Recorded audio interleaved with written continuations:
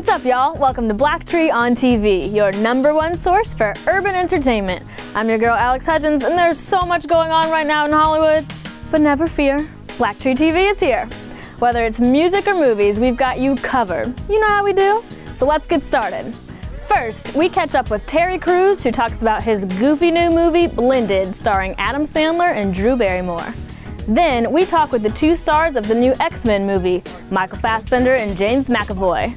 Plus, we got you exclusive access at this year's Billboard Music Awards. Finally, Kevin Hart challenges Eddie Murphy, and Eddie Murphy fires right back. No, it isn't a Twitter war, it's better. We have both comedic superstars defending their crown right here on BLACKTREE on TV. Now, let's see what our friend Terry Crews is up to. You know he's always doing something crazy. Jamal Finkley talks to him about his new movie, Blended, where he kinda steals the show from Adam Sandler and Drew Barrymore. Check it out. Look at that. Africa. Sun, sand, safaris. My boys would give anything to go on a vacation like this. No more dating for me. It's time and money I should be spending with my kids. Time for spring break. You gonna leave me hanging? Boom.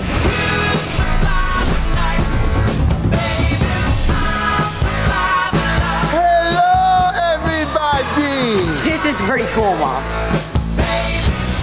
What is he doing here? Is this a sick dream? Do I have a new mommy? Isn't this place fantastic? So romantic. We are not dating. My mom is friggin' hot. Ew. No, not hot. That's just wrong. This is so... Terry Crews, I mean, first you're so multi-dimensional. You're funny on TV, you're funny in commercials, you're funny in movies, and I'm wondering, like, how do you just, like, keep it from running out? Like, you're so busy, it's just like every time you deliver on screen, it still feels fresh, Terry Crews. Well, you know, I heard, this is funny, because Frank Sinatra one time told his son, he was singing, and he said, if you don't do it with energy, he said, don't even try it. Don't even, he said, you get out of here. Yeah. And he basically kicked his son out, you know. That's how I feel. Like, you're not allowed to be in this business unless you do it with all you got. Right. It's not allowed. I'm like, you know, there's no excuse for mailing anything in. There's no excuse for, you know, now my thing is I overact. I like overacting, you know, I can go big, real big. But, you know, but I like to also show the subtlety, you know, like when I did Newsroom or even with Brooklyn Nine-Nine, I'm on a cast with, you know, that everybody has to work together. So you can't just try to steal the scene. Well, Adam Sandler said, dude, steal everything in this movie. Go. And he never, he said, it's like when I worked with Keenan Ivory Wayans and White Chicks, they were like, dude, steal it, take it, go. And they say, and I look at them, I'm like, really? You sure? You want me, I'm about to put it on you now. You do know that, right? They're like, I said, there's no going back after this. They're like, go. And I was like, oh, yeah. You gotta teach me how to do that. I tried. No, all you gotta do is put your hands together and press them together. Press them together. See, I still got it's happening. It takes practice. It takes practice. But see, the problem is, you probably had girlfriends and all that. Me, I had no girlfriends growing up. It was a lot of loneliness. I'd be sitting in the mirror like, until I found my wife and I kept her and I said, now it's all good. All right, Jamal, good stuff. Terry Crews is definitely a goober, but I think we'll keep him. Love that guy.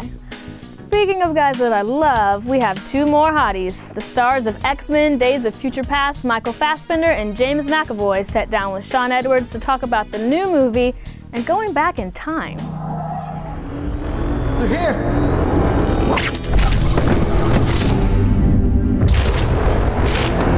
Time's up. Sounds smart.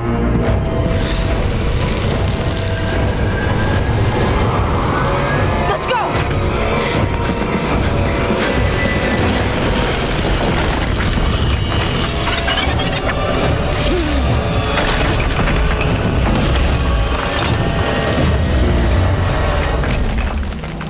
Good to see you guys. We're trying to figure out how many years ago we just did this, right? 3 years ago, I think. Yeah. 3 years. Yeah. Well, welcome back. Yeah, these things have a way of making you a little feel. hair there. Yeah, there you go. It's got you, grooming you, making Always you looking look. out for me. Yeah, making you look good. That's right. No, it's good. Welcome back, rumors. man. It's good to.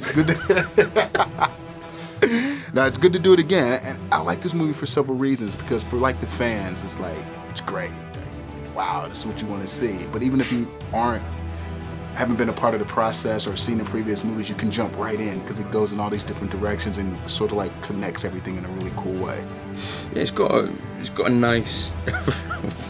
I'm already starting badly. This is the first one of the day. I'm like, how's you don't know where I'm going. Yeah, right. Frankly, it's brilliant, and that's all you need to know, and we're in it. Yeah, no, it sets up the story pretty well about what's the state of the world and the state of the X-Men and where they are and how high the stakes are right at the beginning. So people who aren't familiar with it can jump right in, like you say, which is just me saying the exact same thing as you just said. No, but they'd rather hear it from you. They don't care what I have to say. They want to hear what you have to say and what you have to say. So what do you have to say? Look at the state of you.